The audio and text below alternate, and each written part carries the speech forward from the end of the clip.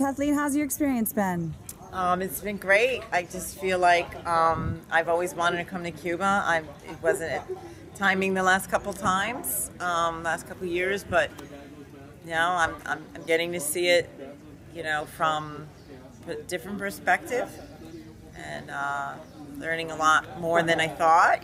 Just like I had some expectations, but this has been really a great adventure, seeing the whole island, not just the city life, and seeing how people adapt and how they're adapting to the new huge amount of tourism coming here to their land, but they're still dealing with it on a regular basis and taking it in stride. And I've always wanted to come to Cuba for 15 years for dancing and learning about more of the roots, and because I love to dance salsa.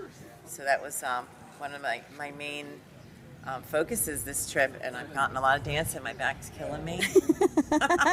But you're so happy, like you've transformed so much since you got here. Yeah, It's it's really good to disconnect here. You can't pay for this therapy. You wouldn't be able to say, oh, I want to go somewhere and just assume you can't have any connection, no Wi-Fi, but you can here. You cannot have any connection.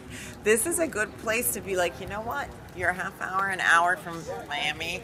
Get on a plane, set everything up because you may not be able to reach them beforehand, and just come and do what you probably would have done 50 years ago to try to disconnect from this technology that we're in. Yeah. It's therapy beyond.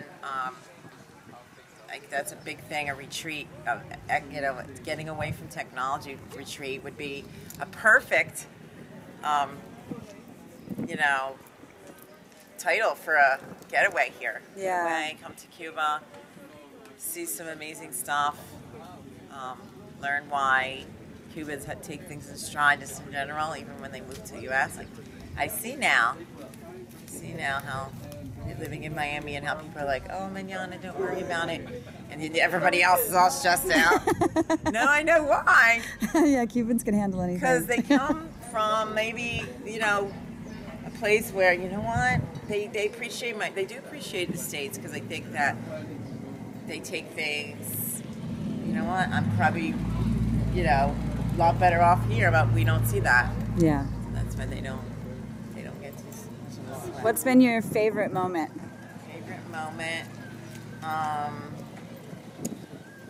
Favorite moment was seeing the farmland and how people are so, especially when we went to the Teatro de Elementos. And even though we were close to the waterfall too, that was a great experience. I just think it's great how people are so open to things that they wouldn't want to be, they don't want them to be open to, and they'll find a way. They found a way to get involved in so much arts here, so much art. Seeing them in that place.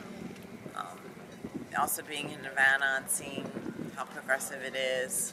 People say, oh, it's 50 years backwards in Cuba.